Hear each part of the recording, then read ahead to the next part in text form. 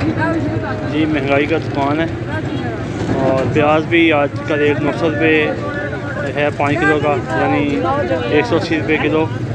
ये ईरान का प्याज है और कोई प्याज यहाँ पे कराची का प्याज भी यहाँ पे है, वो 850 रुपये किलो है। देखें ये कब तक तूफान रहता है यहाँ पे महंगाई का।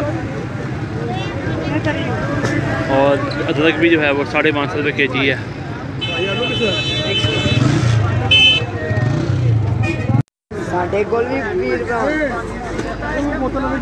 महंगाई का ये तूफान है यहाँ पे।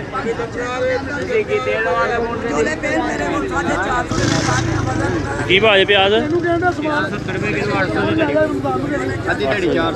100 का प्याज है इंडिया का।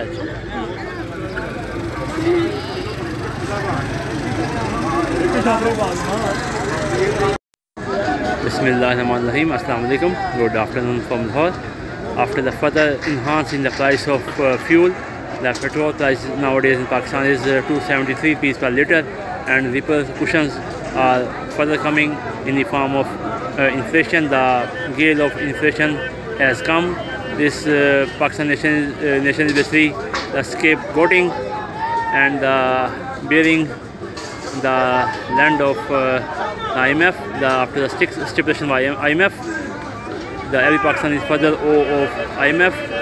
All the commodities, edible things, the cosmetics, the chicken, lentil, vegetables, and the dairy products, all prices are further enhanced in Pakistan, and the AMBIT of people has been finished in Pakistan.